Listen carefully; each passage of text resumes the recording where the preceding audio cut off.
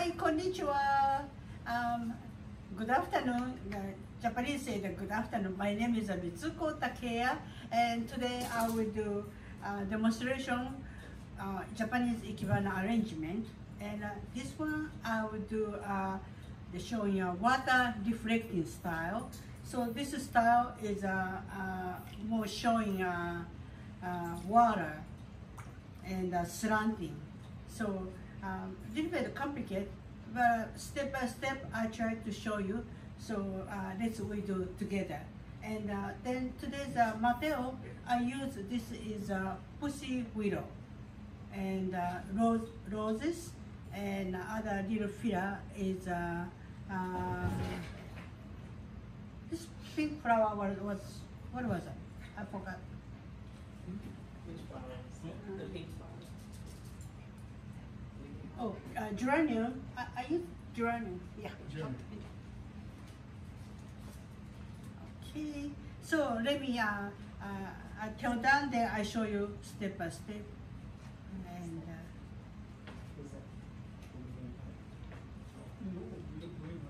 here, geranium and a rose. Geranium. Okay. So let me I take out this one and.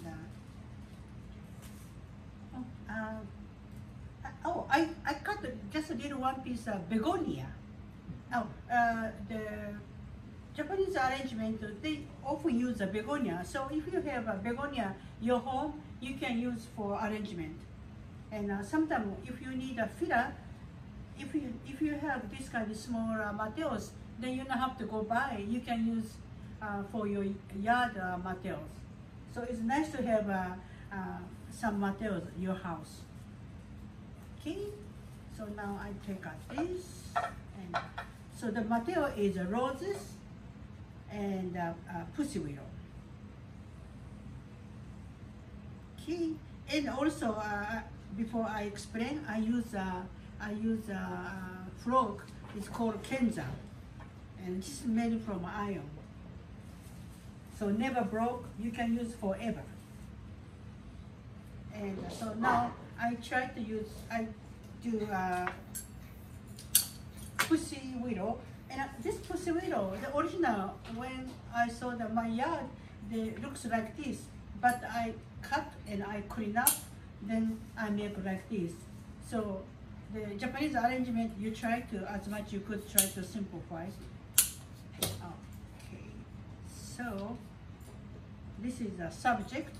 Subject 70 to 80 degrees slanting to come into your shoulder.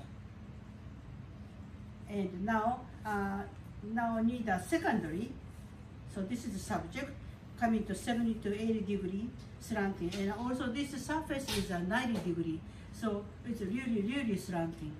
Then now, now you need a secondary. And secondary is a half of subject. And then also I cut the inside here. So this is a half of subject, it's a secondary. And the same material I'm using. Then now I use, now rose is an object. And object is a rose. Oh.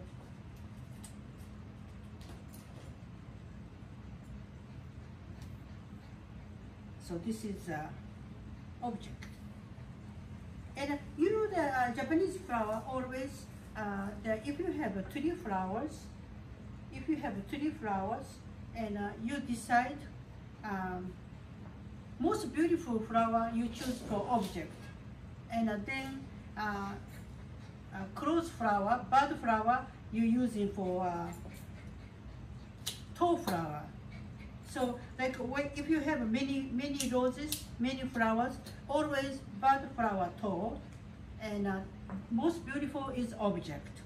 And then now this is a tall filler, and then like a real open one, like so maybe tomorrow is all open. So this flower you choose for, we call yesterday's flower, making small, and today's flower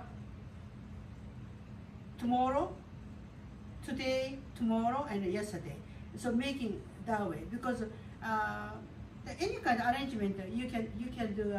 Like if you have so many flowers, you don't know which way go tall, which way short. So always bad flower, tomorrow's flower is tall, and most beautiful flower you choose by object, and yesterday's flower is making short. So yeah, remember this. This is very, I think, practical, and I think good to know this.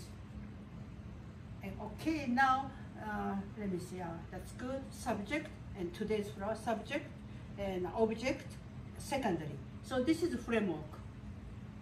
Then now I fill up all our filler, and so now I try to use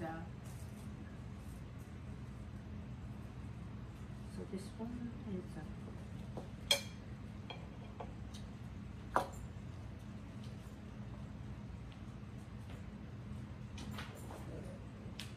and I use using one tall flower.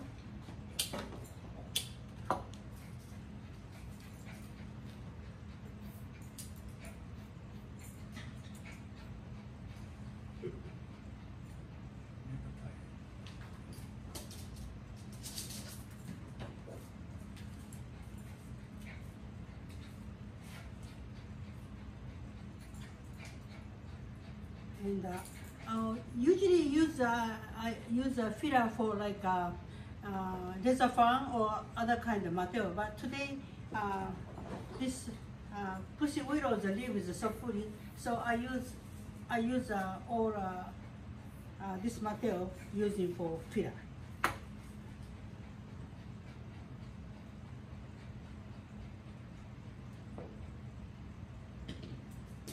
And now begonia is so pretty, and I cut from my yard, and I just put in just a little accent. But it's not necessary. You don't have to use, but just an accent. I use only one flower.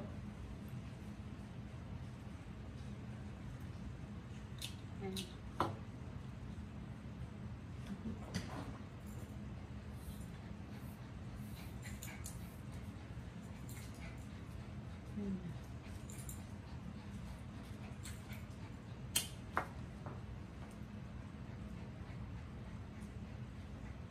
so I think let me see.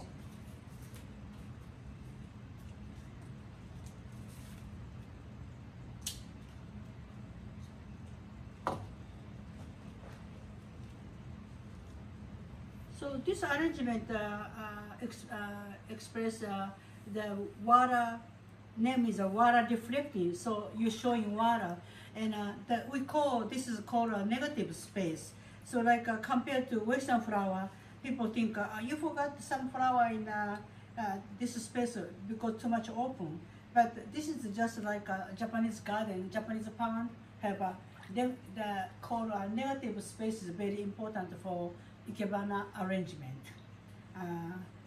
What do you think? I hope you like it, and but this is little complicated. But once you know, it's very interesting flower arrangement. Thank you so much. ありがとうございました. Thank you.